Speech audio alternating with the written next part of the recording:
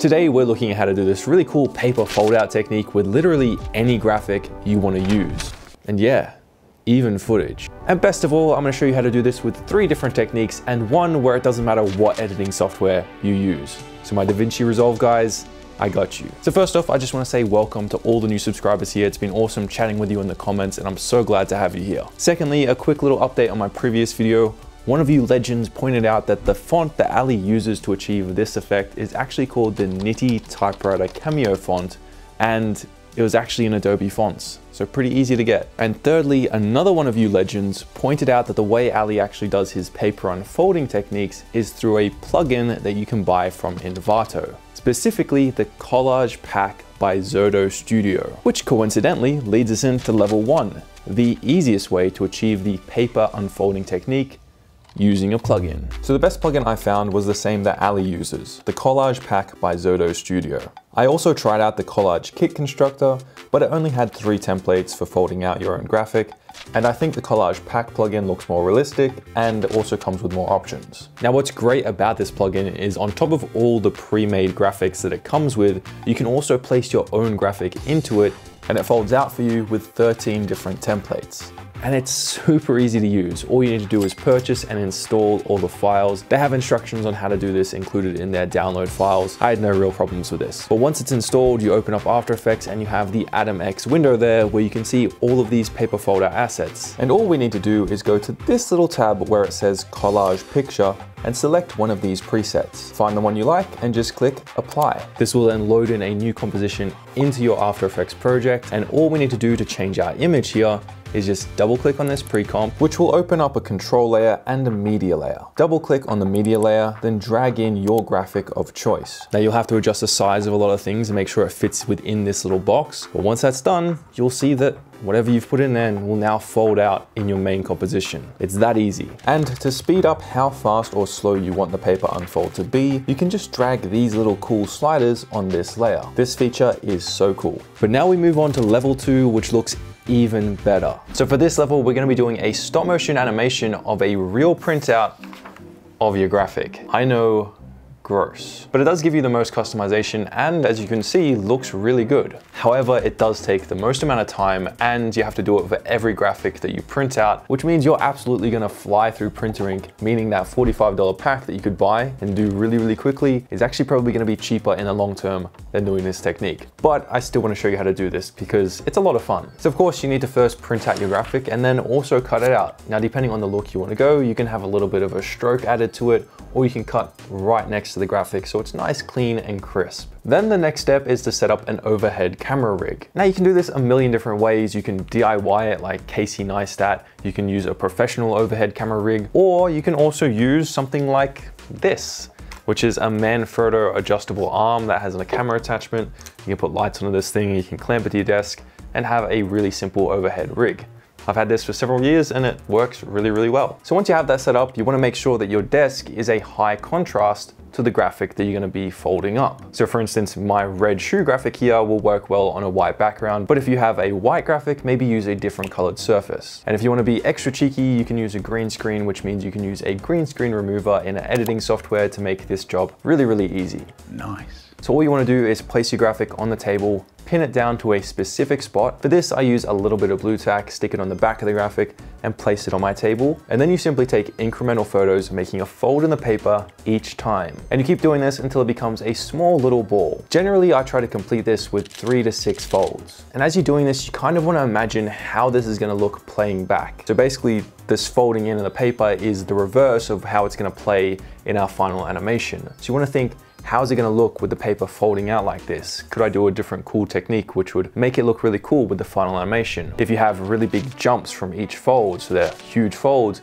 it's going to be a much harsher animation versus a bunch of smaller ones that are more subtle. So whatever style you're going for, you can really control it here. Now, once you have those photos, depending on the setup that you use, so if you use a green screen, you can just put it straight into your editing software and use a green screen remover to get rid of all the backgrounds and just have that graphic paper. Or you can drag it into a program like Photoshop and use the object selection tool or the pen tool to mask out each of these images so you just have that graphic layer folding in. Once we have that background removed using either technique, drag it into your editing software and just stagger the starting times of each of those clips, starting from the scrunched up ball into the fully revealed graphic, by about a couple of frames. Now the beauty of this is you can completely customize how fast it goes. If you want it to be a faster fold out, just adjust the time between each of those images. Now because it's a printout, depending on your printer, the graphics quality is gonna be a little bit reduced and it might be a bit washed out. So you can also do a little bit of color correction here, adjusting the curves, maybe adding in a bit more contrast, some saturation to really make these images pop. And once you do it on one of these layers, you can just simply copy and paste it onto all the others.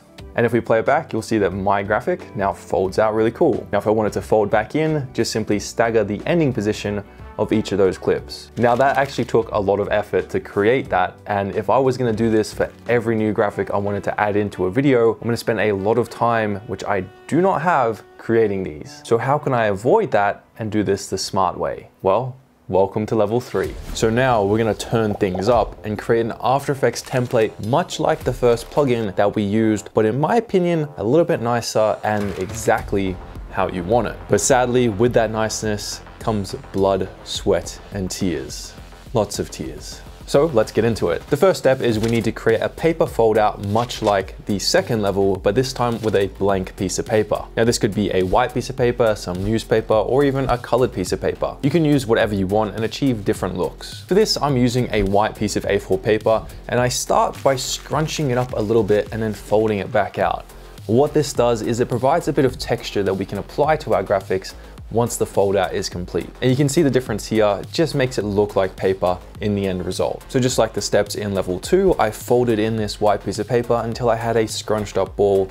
And with those photos, I took them into Photoshop. And this time I did opt for the pen tool to make sure that all the cutouts were really precise, because if we do this correctly once and have a really good result, we can use it on hundreds, if not thousands of assets in the future and have something that looks perfect each time. Now you want to set up a new project and composition within After Effects. And I made sure mine was a 4K resolution, which means I can apply it to a bunch of different projects and have really high res foldouts. For the duration, I opted for 5 seconds. And just like level 2, we're going to drag in all those images and stagger the starting points so we have a nice fold out of this white paper. Selecting all of these layers, scale them down so they fit within the composition window. And you'll have something that looks like this. Now holding down Shift, select all of those layers and then right click and select pre-compose. Give it the name paper fold out and press OK. Now go grab a graphic that you want to fold out. At this point, it can be anything and we're going to set it up so we can change it to be whatever we want in the future. Drag that into your composition and adjust the scale and position so it covers most of the paper, but importantly,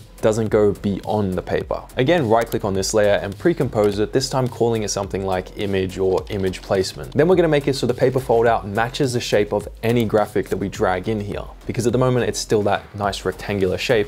We want it to be, in this case, the shape of a sneaker. So duplicate your image layer by pressing Ctrl D and label it image mask. Then on the paper fold out layer, go to the track matte selection. If you don't see that, click this little button here for toggling switches and modes. Click on no matte and select image mask. Now, if we turn off our image layer, we can now see that the paper fold out will fold out in the shape of our sneaker. Also, in case you want to move around the size and position of your image at this point, make sure you parent the image mask to the original image layer. And you can do that by dragging from this little symbol here, which is the pick whip icon, and dragging that to the image layer. So now when we move around the image layer, the image mask will also move, which is very important. And the beautiful thing is, if we double click on the image pre-comp, it's going to open that composition.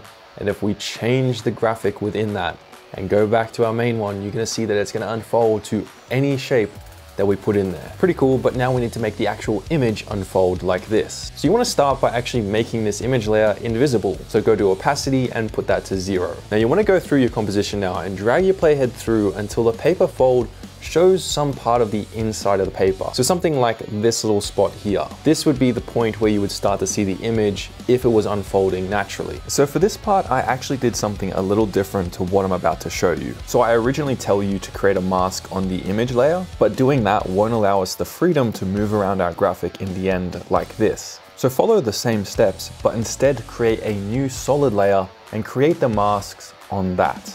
Now back to the tutorial. So now with the image layer selected, go up and grab the pen tool, and I want you to create a mask following the outline of this little part inside the paper fold out. You can do this by just clicking on little points, and if there's curves, you can drag it out, which gives you these little handles to adjust the curvature of these lines. And if there's a sharp point after a curve, you can also hold down Alt and grab one of these handles and move it around so you have a curve going into a sharp point.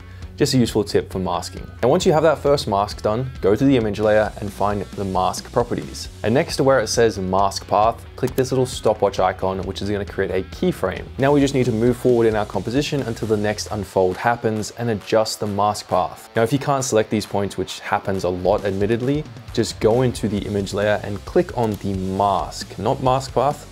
Click on mask, and that should allow you to then select the layers. It's a weird little glitch that happens in After Effects. I don't know why, maybe some of you guys could enlighten me, but that workaround will work. So you just want to grab these little points and adjust them so it follows the inside of that paper fold. Now using the pen tool, you can also add in new points. Again, you can drag them out to add curvature, but importantly, you don't want to delete points because that will remove them from the previous mask. So you just want to repeat this process, going to each point within the fold and adjusting the mask so it's showing the inside of the paper. And eventually you'll get to the point where the mask is simply covering the entirety of the paper. But if I play this back now, you'll see that the mask adjusts smoothly from each of these shapes, which really doesn't match the paper fold out. So to adjust this, make sure first that each of the keyframes of those mask shapes lines up with the point where the paper unfolds. Then select all of those keyframes, right click and select toggle hold keyframes. And just like that, the mask path is going to follow the paper fold out exactly. And then we can go back to the opacity and turn that back to 100. So you'll see that our graphic will appear as the paper folds out, giving a sort of border which looks really cool and really natural. And again, you can do this with different colored paper, you can do this with newspaper, things with more texture to it, and it looks really cool. But speaking of texture, let's now add a little bit of that to our graphic so once it folds out, it looks a bit more like paper and not like a digital graphic. So simply duplicate the paper fold out, making sure that the track matte is still selected as that image mask. Drag it above your image layer and then drag on the levels effect. Play around with these sliders until you get a nice contrast showing all the shadows and bumps within that paper, which you should have if you scrunched it up nicely. Then go into the blending mode and select multiply, and instantly you're gonna see that it adds texture to our graphic and also makes the overall thing pop a little bit better. And then select all of these layers, right click and pre-compose it, this time selecting the second option and giving it a descriptive name. Something like white paper fold out template. And now I can use this in any project I want, whether it be in Premiere Pro or in After Effects. Just save a new copy each time you want to change the graphic. And just for a little refresher, if you do want to change the graphic, just double click on each of the pre-compositions. So you double click on this first one, it will open up all those other layers, and then you just double click on the image layer and put in whatever you want. Again, you could even put in footage. Now I do know that there's a question that you have, because it's a question that I had. How do we do a paper fold out transition with this effect? Well, there's an easy way and there's a hard way to do it. The hard way would be to go in and actually animate this in within the first composition. So staggering the paper fold going out, having the mask keyframes follow that paper fold out in our final composition, which is actually easy to do because you can just copy the keyframes from before and paste them in line with the paper fold out. But there's actually an easier way. On our final composition, right click on that and select time and enable time remapping.